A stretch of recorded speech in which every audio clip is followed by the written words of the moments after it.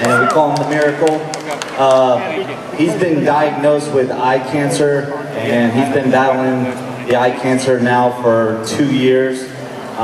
He's had over 20 laser eye treatments, chemotherapy, radiation, plaque put in his right eye.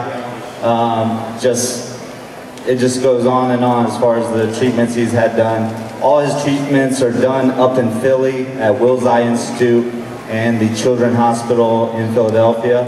So we travel up there every month to get all these treatments done. They told us back when he was 7 months old that he would probably be blind, and that even worse, they would probably have to remove one, if not both of his eyes.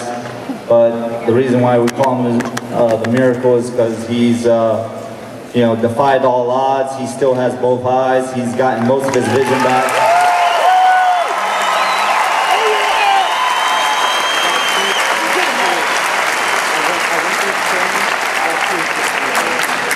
We still have a long road ahead of us. They tell us that the cells in these eyes, the retinoblastoma, as far as on the retina, they can keep dividing till he's about 5 or 6 years old before the cells stop dividing. So right now they're battling seeds that keep coming back every month.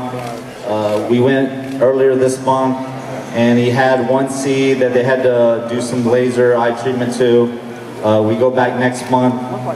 Hopefully that will be gone, and then we'll go from there. But there is you know, Jimmy was nice enough to put this event coming up in October for it, you know, to help us out a little bit.